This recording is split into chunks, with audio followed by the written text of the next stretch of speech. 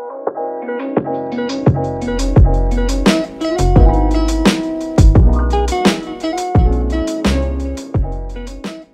up, fam?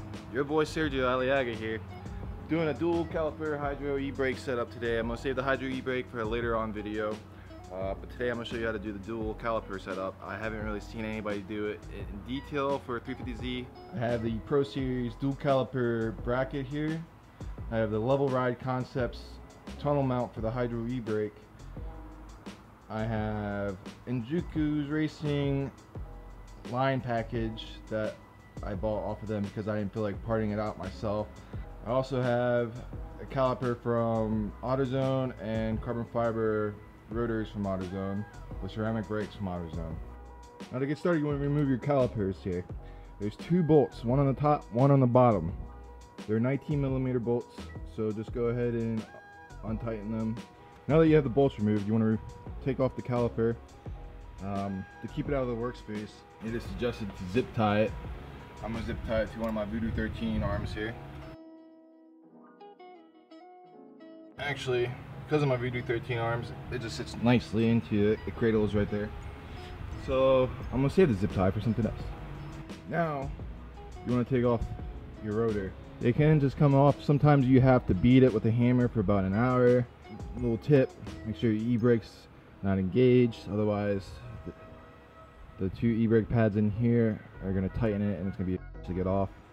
Let's see if it comes right off. Oh, look at that. It comes right off. Awesome. Well, now we have to get the axle nut off here. You need a 32mm socket. Don't forget the cotter pin here. So we'll take that off. Now this does have about 180 to 210 pounds of torque. And depending on who actually installed it, it could have more, it could have less. So just be prepared to throw in some elbow power in there. I rented this from AutoZone to get the axle nut off, so you can see what it looks like.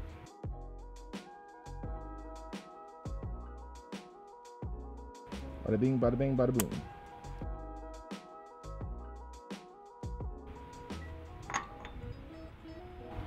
Gonna use my breakaway, or my brake bar. Oh, make sure it's rookie mistake. Make sure it's in gear, so that way this doesn't spin.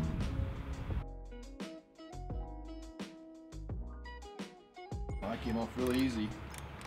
So whoever put it on there last definitely didn't put 210 pounds of torque in it.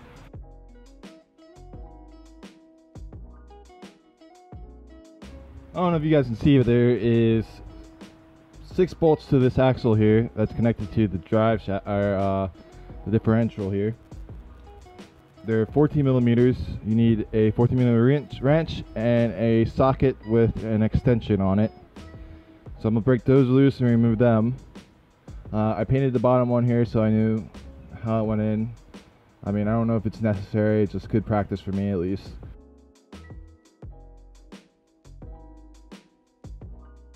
Alright, so to be noted, these only go in one way, so you don't have to worry about putting it into backwards. But since I'm by myself, it's a little hard to get this out. So I'm gonna zip tie through one of these holes that the bolts came out over one of my Voodoo 13 control arm here, my lower control arm. So go ahead.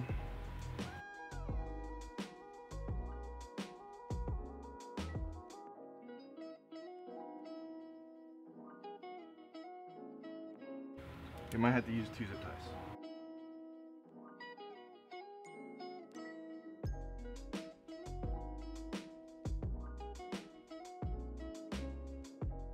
Once you have that zip tied, we have to get this, push this through. Best way to do it is use your lug nut keys or a socket, and then get a rubber mallet and bang on the socket to push the spline drive through it.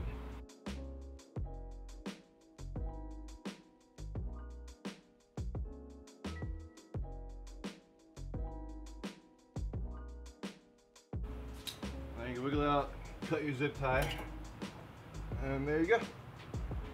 Easy peasy lemon squeezy. Okay, so to remove the knuckle,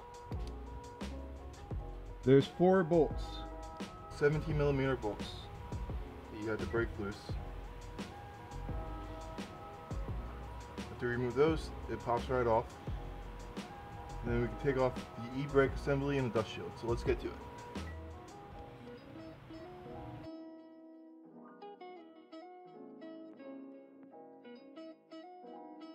Now that we have those 4 bolts removed, this should just come off. If not, you gotta hammer it off. Most likely it's seized on there. Yep, so grab a rubber mallet.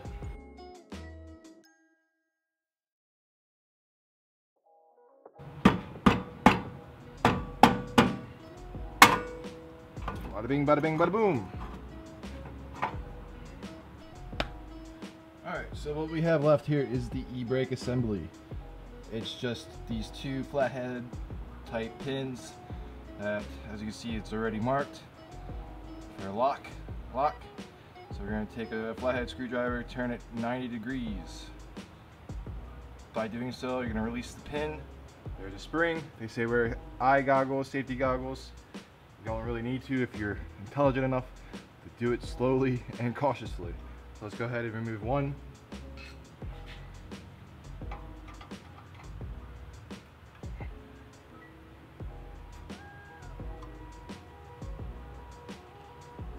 One down, one more to go. All right, now all you have left to do is to remove the rest of the e-brake assembly. It should just, if you can finesse it, should be able to just finesse it out. You can go ahead and take everything apart if you'd like. I try to keep it all together. Just like that.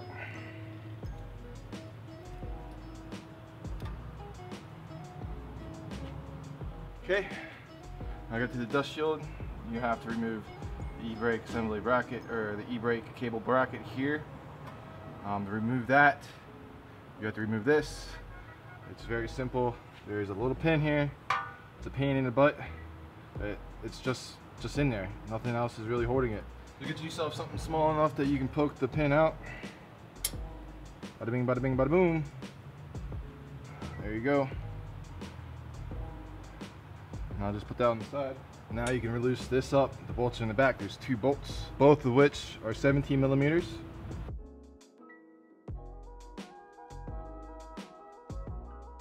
I'll just pull the e-brake bracket out. There goes your dust shield. Now I gotta cut the dust shield. I have gone ahead and marked where I want to cut.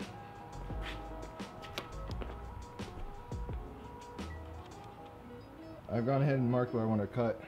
As you can see, this is where the e-brake brace is going to be. So I have marked right here at this groove. Not sure if you guys can see this. If you can't see it, I apologize. So this groove goes from here to here, and there's this part right here. And at this groove, beginning of this groove, I'm going to do it right there. So I'm going to go ahead and cut this out right here and there. Now that we got our dust calipers cut out, we need to put everything back together in reverse order, and we're good to go. Our new bracket. Then our dust caliper.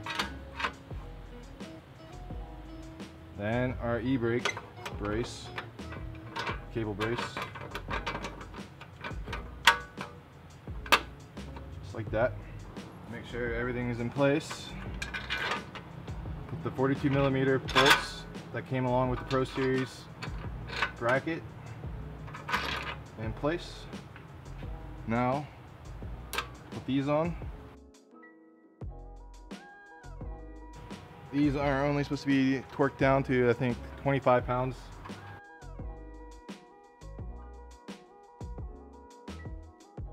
Now I put this back. Now I put this annoying little thing back in with the pin.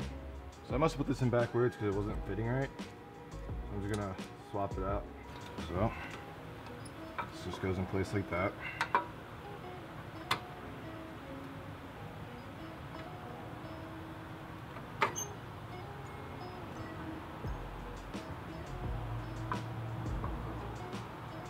spring back where it belongs.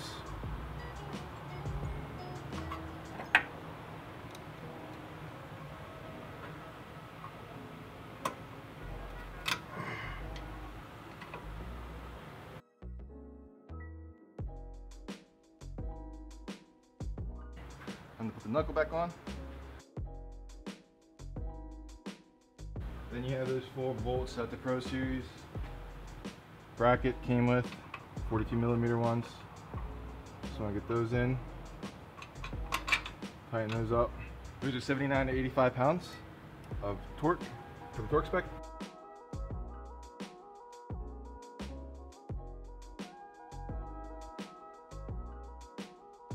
Now all that's left to do before we put the dual calipers on is put the axle back in. It just slides right in.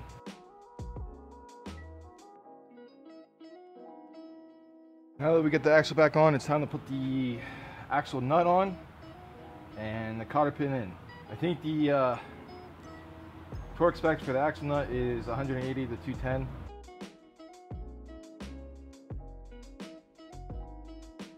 Now is the time for your rotor to come back on. Then install your OEM caliper. With the Pro Series dual caliper bracket they give you. Okay, so there should be 2 bags of bolts that say Brembo and 350Z. You want to grab the 350Z ones if you don't have the Brembo pack, or if you don't have the Brembo brakes. They have these spacers on them. Take the spacers off. These are going to be for your independent calipers. Save these. Now, you should have 4 leftover bolts that are, I want to say 32mm long.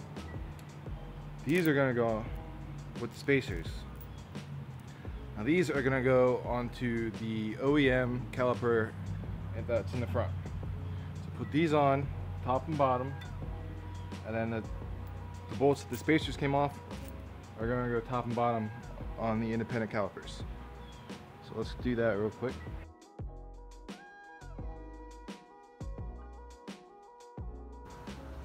So as you guys can see, I'm wearing a different shirt. That's because I goofed up and somehow my camera didn't record me installing the independent caliper. It really is as simple as the first one. It just connects to the Pro Series fabrication bracket. Here, I'll show you. This connects to the Pro Series fabrication bracket right here. The 2 bolts that came along with it. There's no spacer involved. You just bolt it up. And you want to spin the rotor to make sure it spins. Mine's in gear. So that's it for today's video, fam. If you liked it, please give it a thumbs up, subscribe. Next video is going to be installing the nameless hydraulic e-brake. This little puppy right here. So look forward to that.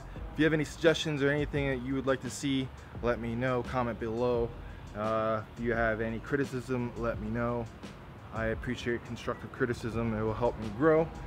This is just the beginning. I also run Florida Drift Society on Facebook. If you guys are in Florida or moving to Florida or just want to join the group, go ahead. I will add you as soon as I get the notifications. So I have a calendar that is the most up-to-date calendar and has a lot more events than any other calendar out there. No matter what anybody says, you can do a side-by-side comparison and you'll see for yourself.